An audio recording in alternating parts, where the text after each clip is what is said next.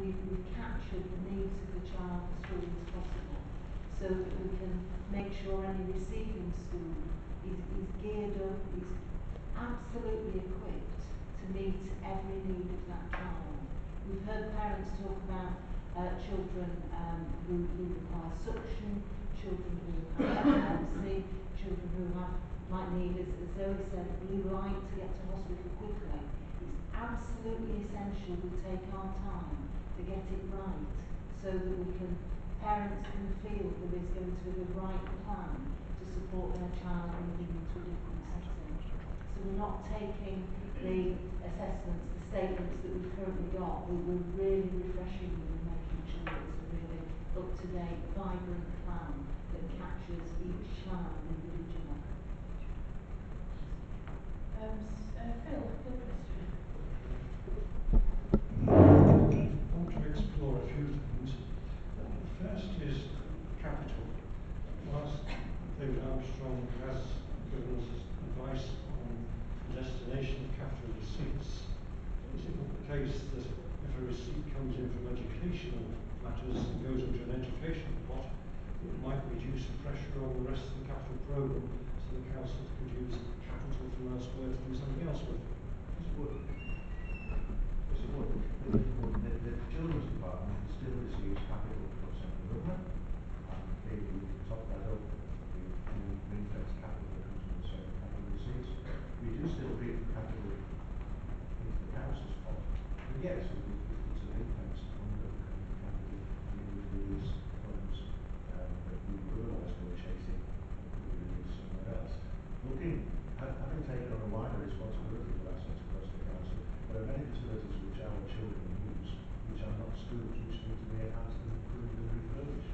So I think, as well as the adults that will benefit from that, I think the children will continue to benefit. In addition, we have a capital stream plan to come in which is greater over the next 2 years going forward, because we are disposing of assets as the council reduces in size, which is greater than that's coming in. A few things to explore, Chair. Thanks, George. The report that went, and this is really Mr. Roberts, I think, in the consultation meetings, especially one that took place at Williamson Art Gallery, people were asked about the high needs block and the schools forum, and there was the impression certainly given that it could go back not only to the drawing boards, but if there were strong views about doing something about the way the group's structured, the bands are structured, it could go back to the schools forum. If that's the case.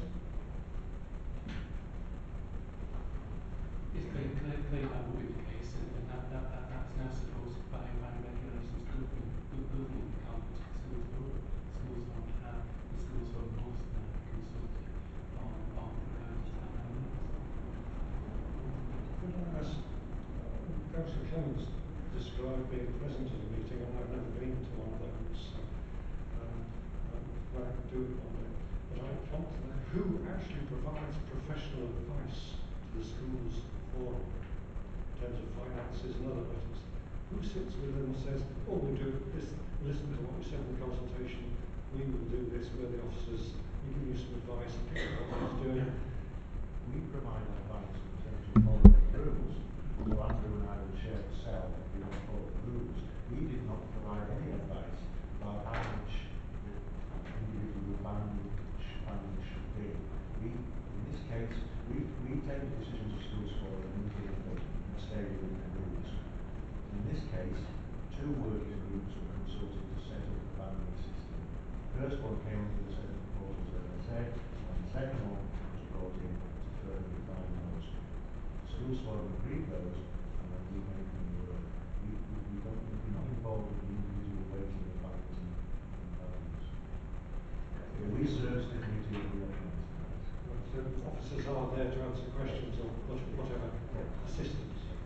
Can I ask the Cabinet report on the 14th of January, because this seems to be the date that the new banding system was set in stone for this year, or at least put in motion for this year.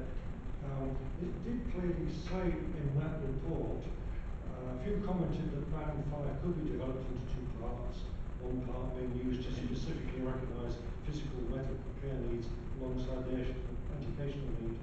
One respondent argued for a school-specific topic significantly higher than the banding proposed because without it, the school would not be financially viable next year.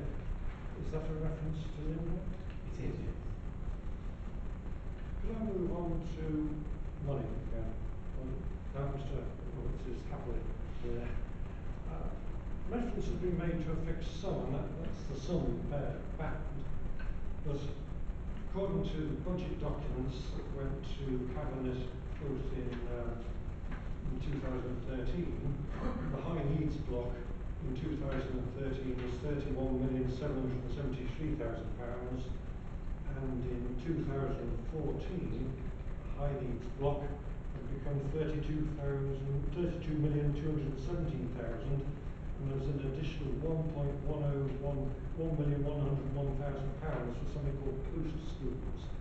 So the high needs block, my reading of this, has increased in the global amount over the years, over the last 2 years, gone up by whatever, 31.7 from 32.2 and 33.3 might be.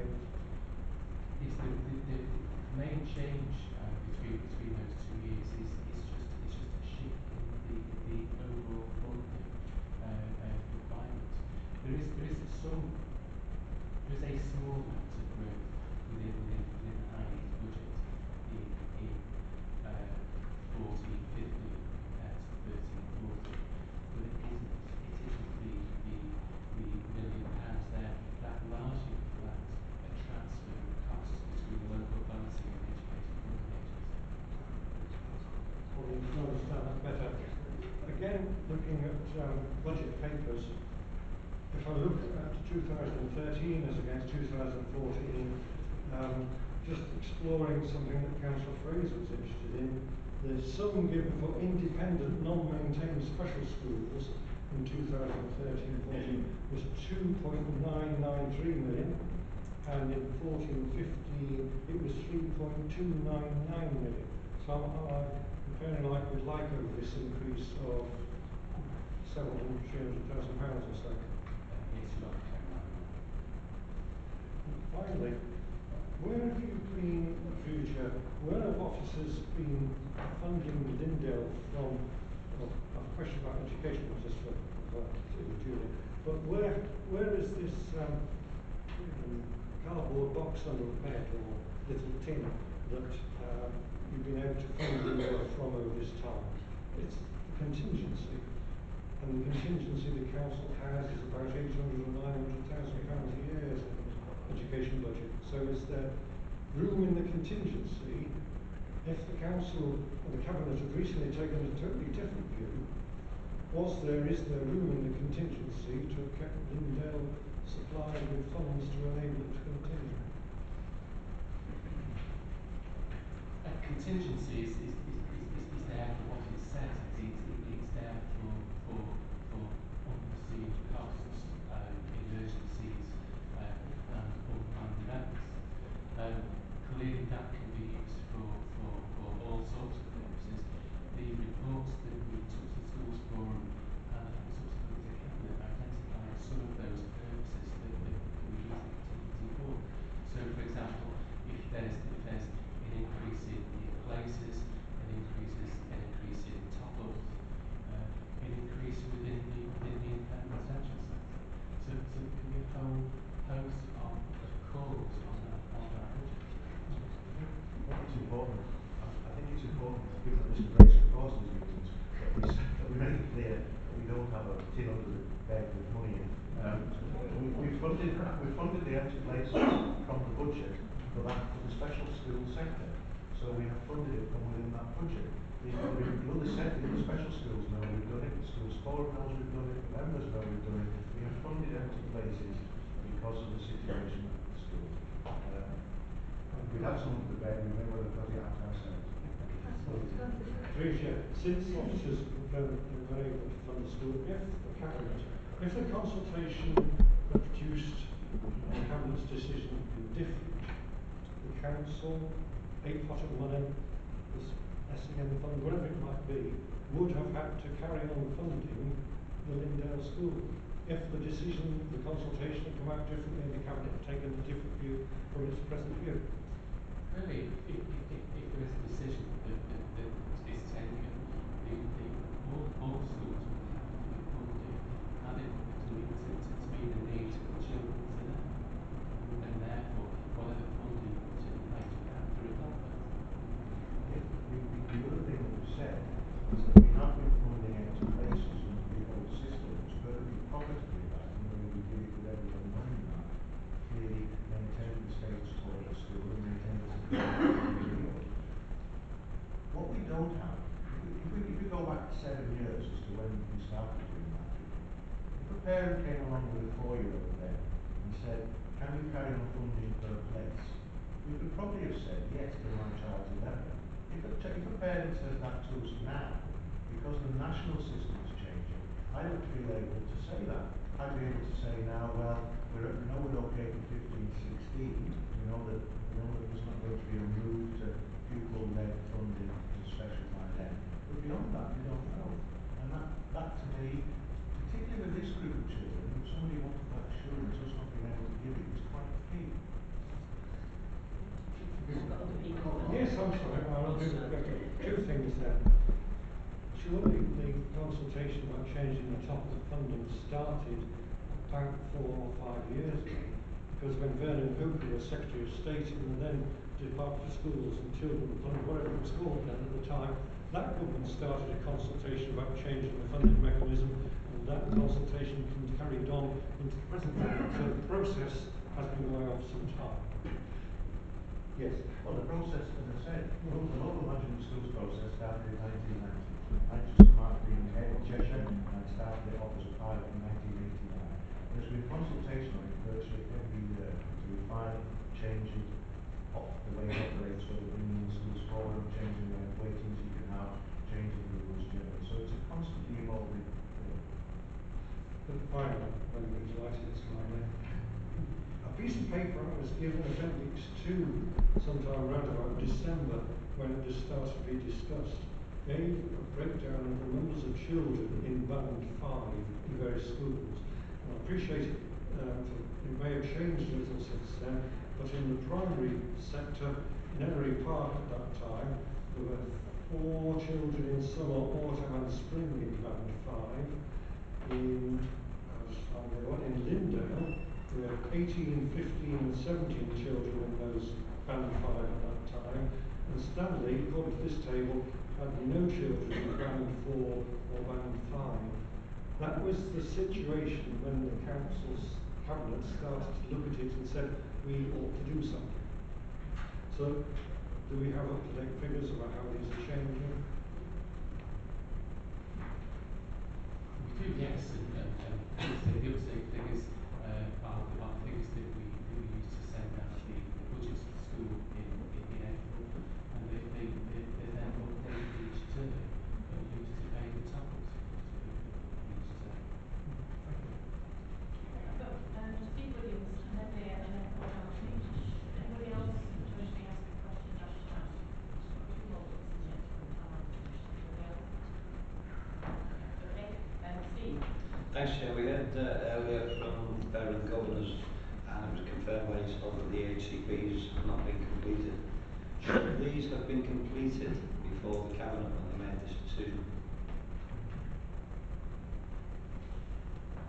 I think through the process we've been able to get a good understanding of the kind of broad needs of the children who currently attend the Lyndale School in sufficient way to undertake the SEN improvement test against each of the options and the new options that have emerged during the process.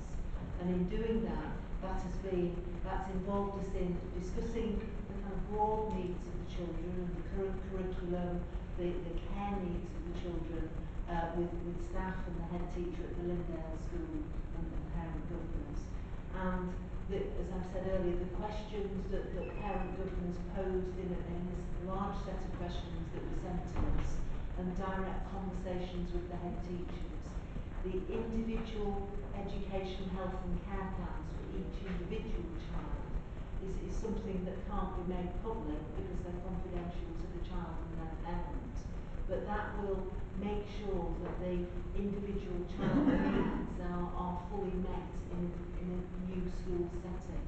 But broadly, in analysing each of the options, because you know the officers did make a recommendation to Cabinet, we analysed whether each of the options and how each of the options in our view could meet the SEN improvement test. And I think we had the Stanley and Ellery Park option, which we thought could meet the SEN improvement test. And there were a couple of other options that we thought may do, but there were issues about finance and capital. And one of the options we thought may do was an option that appeared quite late, and we had extensive discussions with Alison McGovern and the parent governors about Foxfield and whether Foxfield could take primary age children. And it was later on in that consultation that the chair of governors and the head teacher said very clearly they felt it wasn't an option they could, a route they could go down in respect to the new Foxfield school. So in short, we felt we had sufficient information to inform the application of the SEN improvement test, but the detail is what we're still working on in each vibrant plan for each child.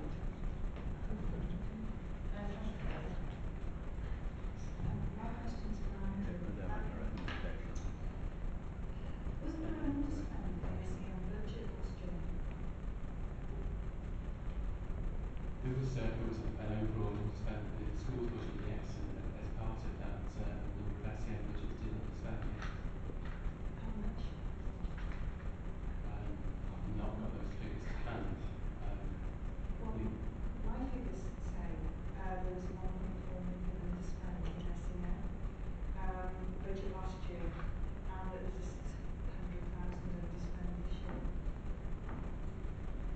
And my question is, I mean, obviously if you don't know the figure, you can't correct me. No. But why is there that big an underspend?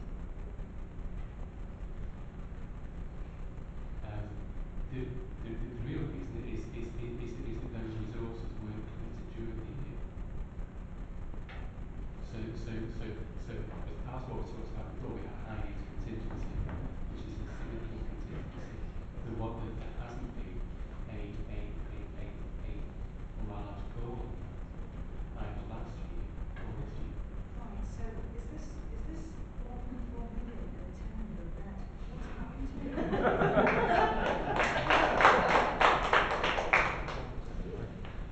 I don't actually recall it being 1.4 million. I did actually think the understanding school budget at the end of the year was £100 million, but I can confirm that. I'll confirm that Well, tomorrow. do you understand? It doesn't matter whether it's over a million or under, it's a lot of money. Where is it and what's happened The to it? school's budget is £240 million. It's new grants for the schools, the council has no access to it. In a budget of that size, and given that we're dealing with 45,000 people, we have to have contingencies. The contingencies, if they don't get spent, roll forward and they go into the school's budget for the next year, and the school's forum can take decisions what to spend it on. But they vary from year to year. The regulations are very specific about how you must treat an underspend in the school's budget. So the understanding we're only talking about the understanding in the statutory manuscript of the school budget. And the regulations require authorities to carry that forward to the following year and to take it into account when the budget is set on behalf of all schools. So you can't do anything else with it. Right, I'm a bit confused because I would have thought you'd have a budget. You have a budget and you know where it's going. You also have a contingency pot. This is actually an underspend, which to me is different to a contingency pot. Could you clarify that? And could you also clarify, you've just said that it goes over to the following year. Is that the case, or can it be spent within the education budget? For example, could it be used in repayment of the PFI budget? Any use Sorry, of debt. any use of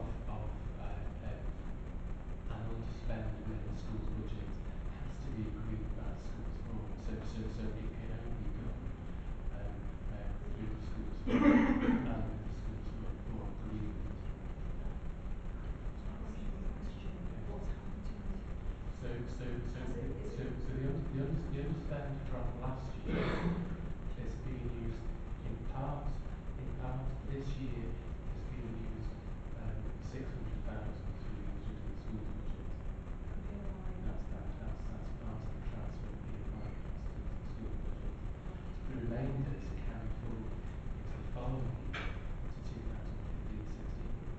It's not the position that that budget should be over to pay for the PFI project.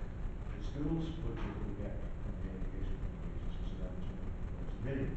For some time, since the PFI contract was there, which benefits 9,000 people, in 2004, we received additional government grant accounts to pay the PFI program, and the schools made a contribution for the soft services of being concerned. There's a gap. When the contract was signed in 2004, the council decided it would put in the additional funding. That was really unusual because in most school PFI projects at the start, that gap was funded in the school's budget. So while it's been able to, on top of the 240 million coming into the schools, the council has added 2.3 million to help pay for the PFI. The council also added money in for school maintenance to top up the formula capital which is going directly to schools. Given the council's current circumstances, the maintenance numbers was withdrawn. Part of the PFI top-up was withdrawn, and the schools have been on notice for 2 years now. The balance of the top-up funding will be withdrawn. So it's been an additional funding outside the school's budget. What Andrew has done is gone through all the headings in the school's budget and flagged up to the school's forum so we can have a debate and we can have a working group on it and we can come back and tell us what we think. Andrew's flagged up all the budget headings where there appears to be some money which has not been committed in previous years, including the ones that we made reference to, they're the big ones. And clearly, if somebody was giving me £1 and somebody else was giving me 10p to top it up, and that person stops giving me the 10p, I have to meet my costs within my original budget of £1. And that's what we've got to do on the inside scale, because that additional top-up money is no longer available. There's a range of headings given to them which shows where the resources haven't been fully committed in previous years. There's a schools forum meeting next week, and they will get presented with that. The recommendation is to set up a working group to look at that. Thank you, David. Getting back to the underspend, if you've got such an underspend, why isn't it spent on SEN, for example, at Lyndale?